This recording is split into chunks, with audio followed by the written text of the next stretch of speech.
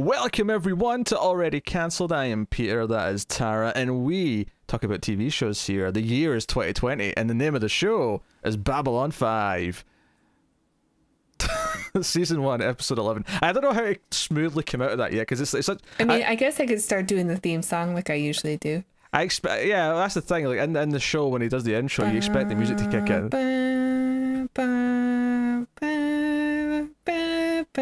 I don't know the music all that well yet.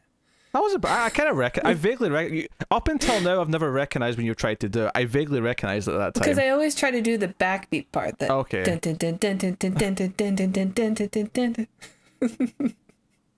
Yes. It's not really the main theme. No.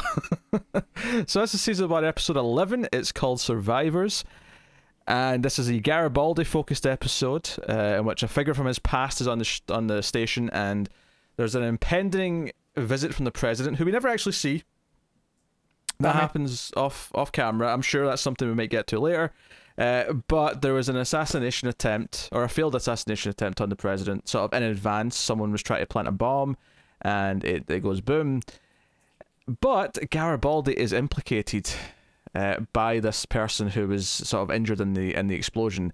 And suddenly, this basically the head of Secret Service. I mean, it's not. They don't call it that, but that's essentially what it is. Has a history with Garibaldi, and she kind of has it out for him. So immediately goes all witch hunt on him, and that's kind of the premise of the episode. So, what did you think of this one?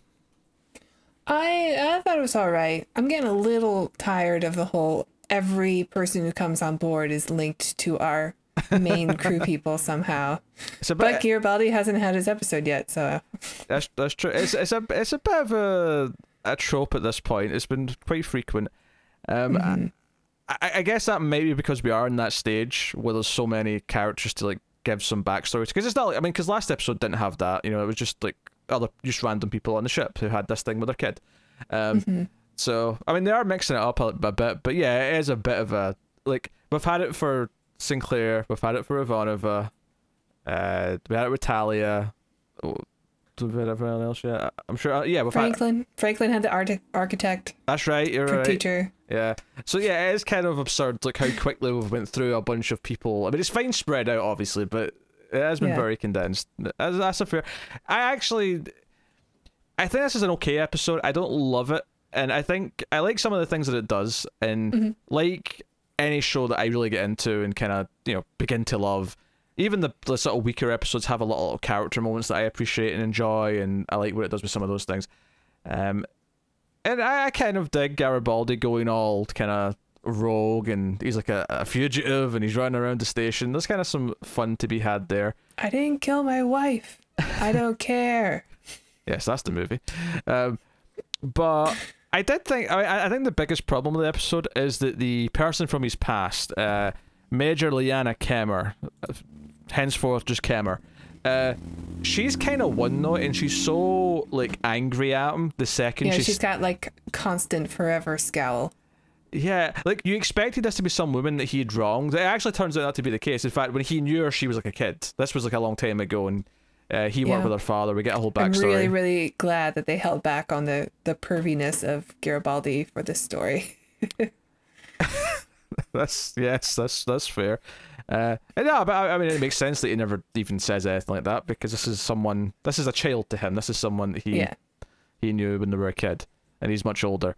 But we get this backstory where he was working on Europa, and it's one of these things where they've implied before, of course, they've alluded to his like sketchy like history, where he's got his reputation as on the job is not that great, and this is one of these examples. He basically describes High Noon, where everyone was corrupt on Europa except him, and because he tried to expose it, they tried to kill him, but they ended up killing Kenner's father instead. So she resents him for that, blames Garibaldi, and Garibaldi, we get a bit more of his alcoholism in this episode, where he says that he went to a bottle, and I actually kind of appreciate that he does take a drink in this episode, and it's not necessarily treated like, oh, that's him like for episodes and episodes being drunk, and it's going to like a big plot line and getting out of it.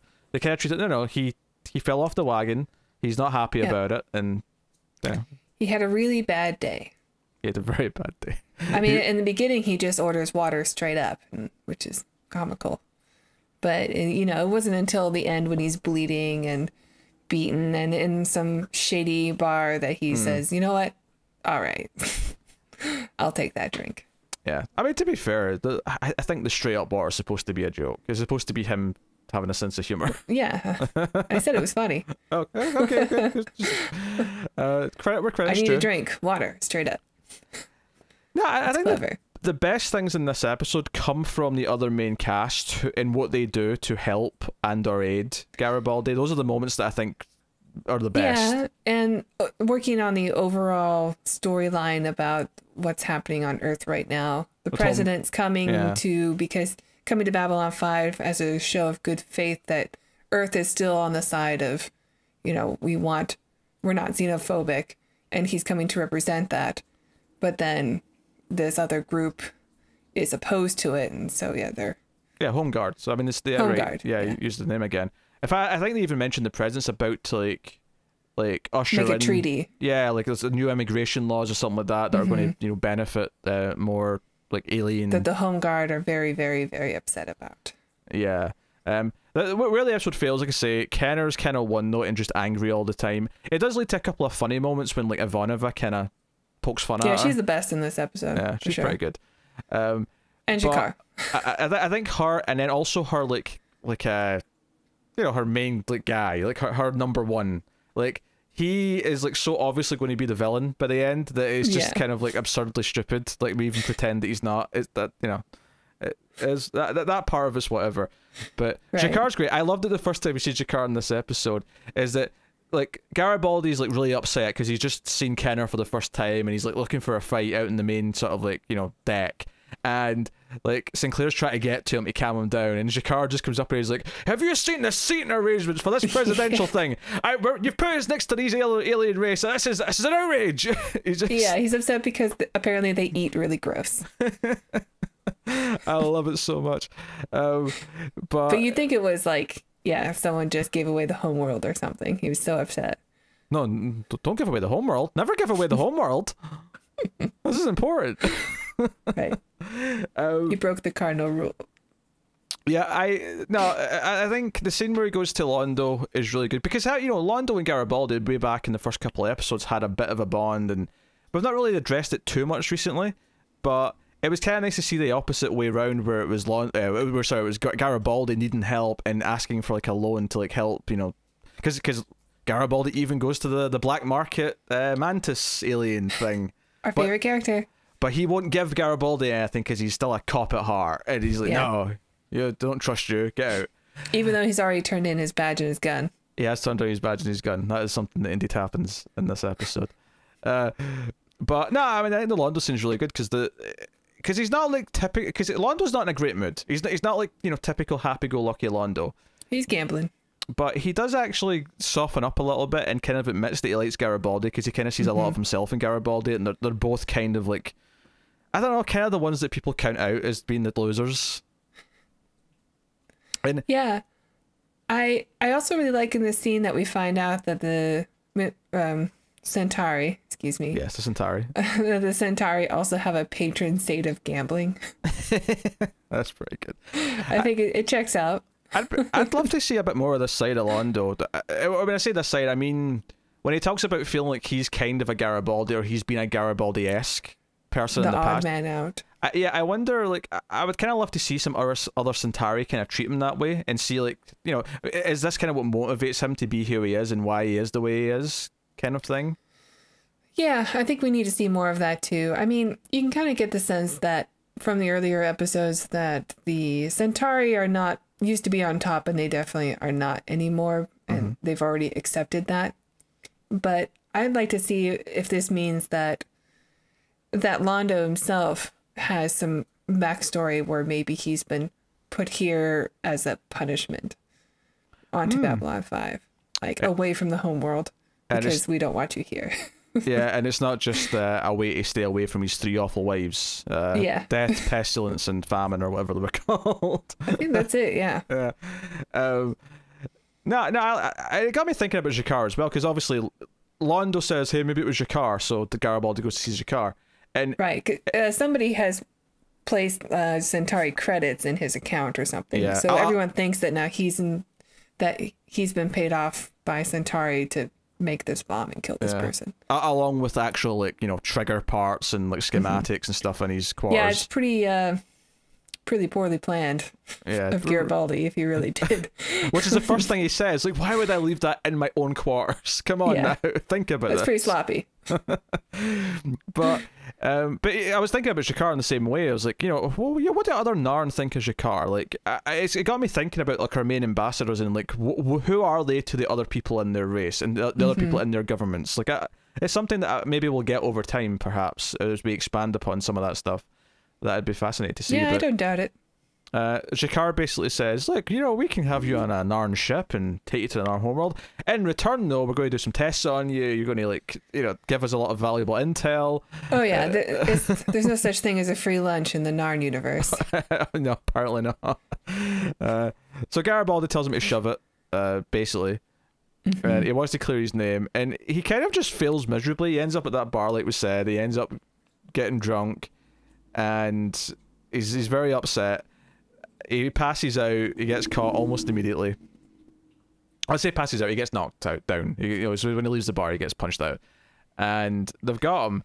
And it's not until, in fact, and this is obviously not a big character, but I kind of also liked. There's the one bald security guy who I think we've seen a couple of times, who's in this episode, who. Yeah, I think he's in like a movie or something that. He looks like First Blood or something. That sounds, yeah, plausible. He's got that type of presence, but he like he sort of steps in because Garibaldi, when he's accused of things at his quarters, he's almost about to throw a punch at like the who turns out to be the bad guy, and this guy, and this like extra steps in and like steals the moment. Like, yeah, he holds really good. Yeah, it's good because he holds him back, and you get the sense that he's not holding him back because he's like siding with these other people. He's like, no, don't make this worse for yourself, Chief. Like, you know, he's doing it for him. He cares about Garibaldi. We know you're gonna get your name cleared and come back. Just and we like you. Yeah, it was a nice little. I think what it does, more, I mean, not for the extra, but more just so the idea of like, okay, this is what the security staff actually think of Garibaldi. There's some loyalty there. It's not all just like, you know, people who work for him who don't care about him. And likewise, you've got Ivanova. Because Sinclair basically refuses to take any more orders. He's sick of like all this, like, well, I work for the president and therefore you have to do what I say. He's like, well, you know what? Screw you. It's my station. Blah blah blah. And she goes to complain to EarthGov, and Ivanova's like, hey, everyone, put some maintenance on those communication channels. But Lieutenant Commander, that'll like clog them up for like 7 or 8 hours. Like, darn. Oh, that's a shame. I think it will. Because she's quite sassy later on. Because she is so much sass. I love it. Because Kenner calls her up, and he's like, "Hey, why are all the communication channels down?" There's maintenance. Like, I demand you open one immediately. It's like, I am a Lieutenant Commander of EarthGov. You will not demand anything. You can request something, and I will take it under advisement. It's like, well, in that case, I request a channel be open. Request denied. Yeah, I got me good. That was a good chuckle. It was good. That was a good chuckle. She does do that really smug smile at the end of it where I hate that. I hate it when people do that to me. And it hasn't happened very often, but each time it like turns my stomach upside down. The request denied. Yeah. That was actually really good. A good implementation of it. But she's Ivanova, so we like her doing it. We do. Yeah. She also. Yeah. Well, she grew up in Russia. Yeah.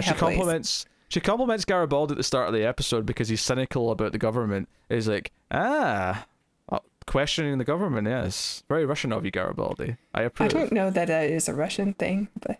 Well, not yet. Yeah, in the future. Russia will question its government. It's 2258, all right? And yeah, you're right. And Putin's stepping down. Things might be changing soon.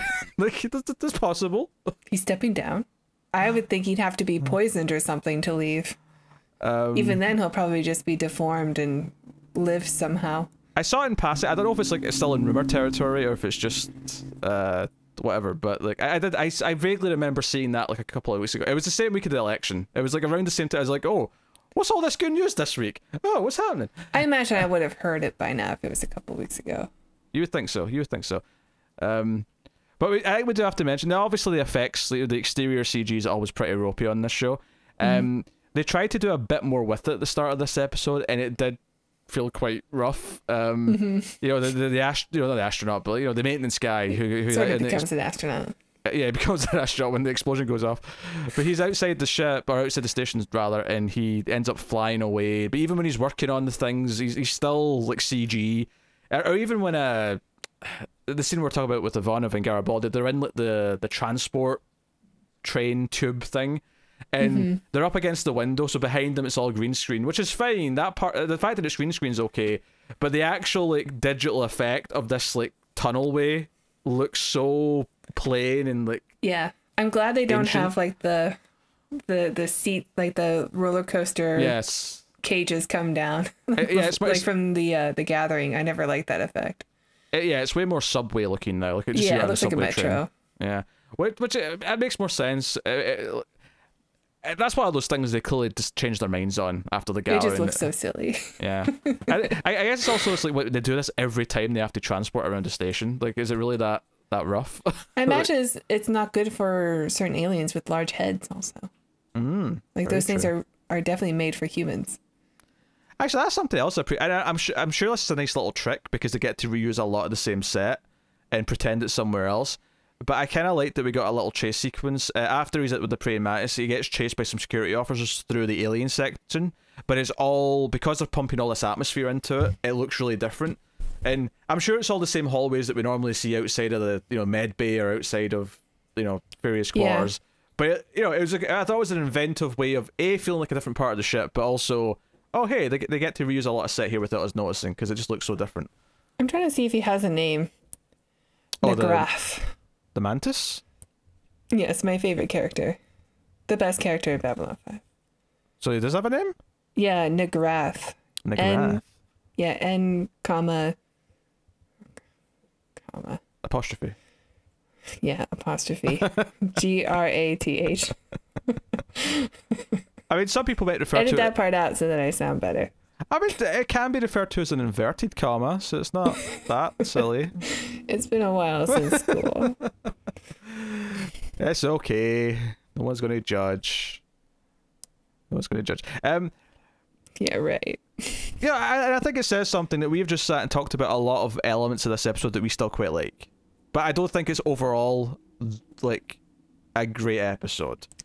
Honestly, I thought it was okay. Like, there's enough in there. I'm not bored when I watch it, and yeah, that's fair. It's a little convenient that another character has come on board that knows somebody, has history with somebody.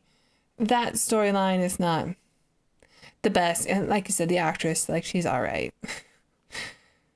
I did look her up. She hasn't really done anything else. I don't even want to blame her per se. It could just be that the character was written very one note, and she doesn't quite have the theater like delivery that a lot of the villains and stuff that I've had in this show that really make it all sing and give it a bit more of a gravitas. Yeah. So they can't all be Nagrath. Yeah, and every time they like bring up the backstory and like Garibaldi's like, hey, I'd have taken the place of your father if I could have. Like, every time they start talking about it, it just feels really forced to me. So I guess what I'm saying is that their backstory plot, when it comes up, specifically between them, not so much when like Garibaldi's telling the story to Sinclair, but it always feels like kind of just a little bit forced melodrama. I really like some of the unintentional comedy though, of the like Garibaldi trying to escape and just like a shot in a misty hallway, and then he just like comes in from the ceiling like Batman. Hey, Garibaldi, Batman's out of a scene. There's a scene in the middle of this where he does. He ends up in a Batman. Yeah, he ends up in a fight with 3 aliens, including the one that he tried to like pick a fight with earlier for the mugging. Yeah, the tattoo face one. And he's fighting Tim and he's doing okay on one-on-one, but then 2 of the aliens buddies show up and it's like 3-on-1, and he's getting the shit kicked out of him, and you know, Sinclair just happens to find him in time when he comes down, so they're back to back fighting, brothers in arms, blah blah blah. And Sinclair tries to convince like, hey, you need to come with me. You need to come with me, Michael. You need to come with me now. And then he answers a call on his comms, on his, you know, they've got the communicators on their hands. And he turns around and Garibaldi's just gone. And I'm like, he's just Batman! Yeah. Yeah, there's some good moments like that. What was another thing I liked? Oh, I love like the unintentional comedy. This is not any fault of the show, but like when Garibaldi comes in and he sees Lyanna for the first time, and she kind of just stands up, looks straight ahead, not at him but away from him, and says his name. It just reminds me of like Sally and Dawn from Third Rock for their son. Dom would enter a room. Dom. She has the exact same delivery. Anyway. I need to rewatch Third Rock from the Sun is what I'm taking from that comment. It's been too long. It's on Tubi right now. Yeah, because the end of the episode is like they're kind of like Kenner finally lets her hair down. Not that that was like a plot point, but her hair's like tied up all episode. But now we know she's not so uptight anymore. Yeah, so now her hair's flowing at the end. Which we should mention, I suppose, they foiled the plot because there's more bombs at the base. The president's ship's coming in, so Home Guard have like rigged all these places, and because like the bad guy's the one checking them all under the guise of being, you know, part of the security force, Garrett was like, hey, you're the head of this security detail, why don't you check it yourself? There's no harm in you checking it just to make sure. So they go and check, and he pulls a gun on her, you know, shocks her with a baton thing. There's a bit of a fight, and that's the end of the action kind of plot, if you will. But the actual final goodbye is, you know, her leaving, like, I'm going, you know, next president's next location kind of thing. I'll see you when I get back. I think it's a little bit strange that so the guy that died in the beginning, who said Garibaldi was at fault, do you think it's strange if he was part of Home Guard that he wouldn't blame an alien for the bombing? Yeah, I think if it was just left to him, that would make sense. The reason why it's strategic, it's assuming it was planned to sort of frame him from the start, and you would suggest it was because they transferred money to his account and there was a lot of like pieces in place to frame him. I think the point of that is because taking him out of the role of head of security makes their job easier to do what they're going to do. Yeah. I guess. I mean, they frame like Centauri like being able to bribe him. So I guess there is still some like xenophobia going on there. Yeah, and you're right. He is the head of security. It does make sense. It's just, it's if you plant a bomb and you want to blame a certain group of aliens, why not blame an alien? Yeah, like I say, I think it's because he's the head of security and it's more of a strategic thing. But like you said, they're trying to still kind of blame the Centauri as the motivation behind it. So I guess that kind of still links in with what they're overall doing. So I think it works well enough. I just what I was going to say about the final scene though is goodbye.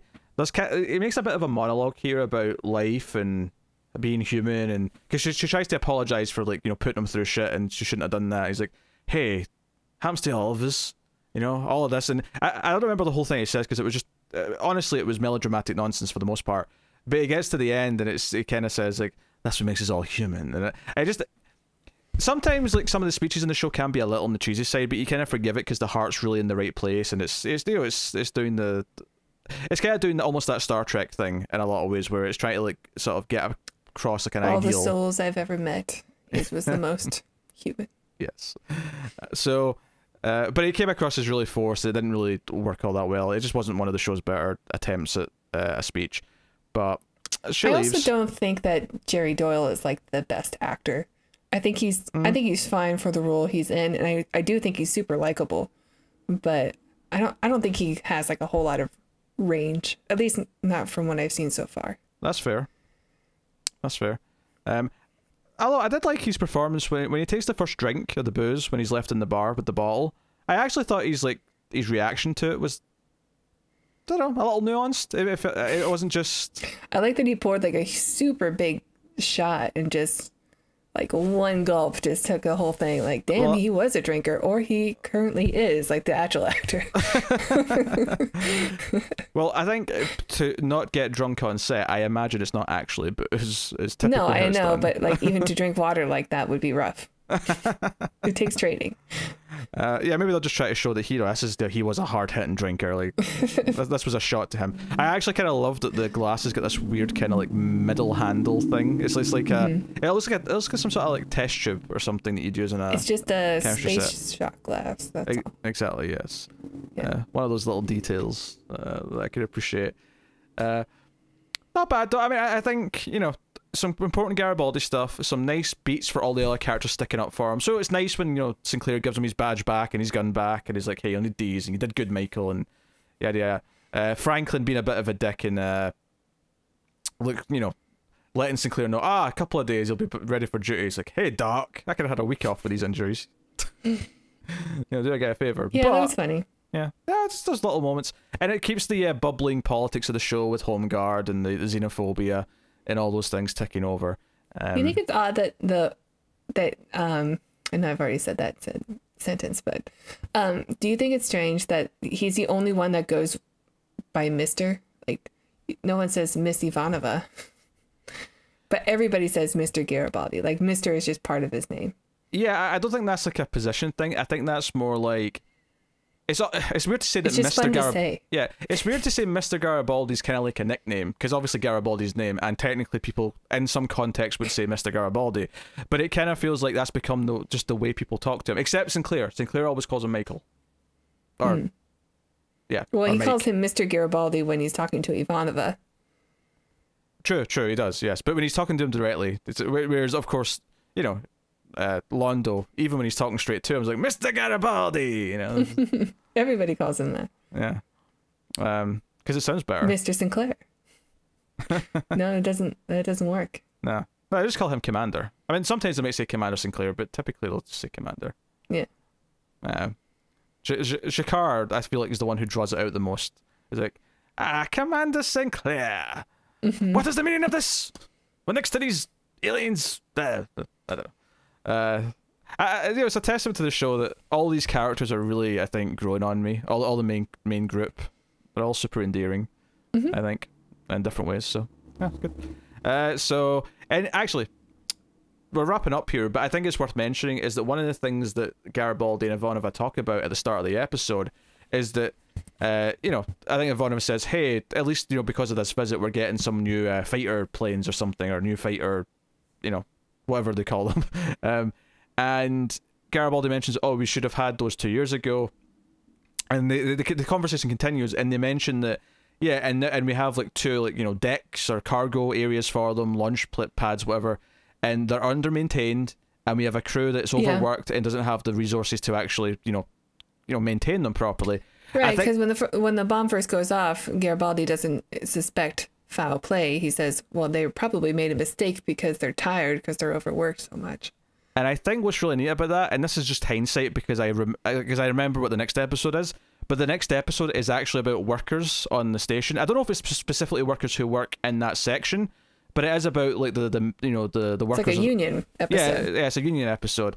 And I just, because I knew that going into this episode, when they talked about that at the start, I was like, oh, that's actually a neat little bit of setting up the mood for the next one. Like, just this idea that the staff on the station are underpaid, or underworked, or they're overworked rather, not underworked. Underworked would be great, but overworked, like, you know. So I like that. I like the teasing, and it's not even, it doesn't feel like a tease when you're watching it, but watching this, knowing what the next one is, it's like, oh, that's a nice little bit of world setting up for the next one. Yeah, there's a lot of little details. Like, even the characters in the background who normally would be going like rabble, rabble, rabble, rabble, yeah, or something. They all have dialogue, and all the, like, if you watch with subtitles, you can get a glimpse of the dialogue. You're like, oh, that's relative to an episode we saw like 2 weeks ago, or an episode coming up. Yeah, it's really good. It's a good attention to detail, which I think appreciate, even if we don't catch all of it. After that is the most important episode of the whole series. Series.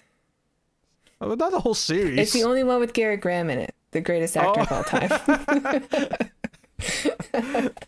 Okay, yes, Garrett Graham's coming up 2 episodes time. Look forward to it, people. I've been counting. Well, that's been episode 11 of Babylon 5. Let us know what you think of this one in the comments below. You can like and subscribe, all that stuff. Liking's super important. It is the free and easy way to support us, but if you want to support us with some monies, how can they do that, Tara? Well, you can check out our Patreon page. It's patreon.com/MildFuzzTV. And if you donate as low as $1 per month, you will get access to bonus episodes of other shows we do, including the ACE, the Atomic Cinema Experiment, which is our science fiction movie review show. And if you donate $5 per month, you will get access to shows early, including Babylon 5, 1 week early. Thank you. Excellent. Otherwise, catch us on Twitter at mild_fuzz for channel updates. But that is us, so thank you once again for watching or listening. We always appreciate it.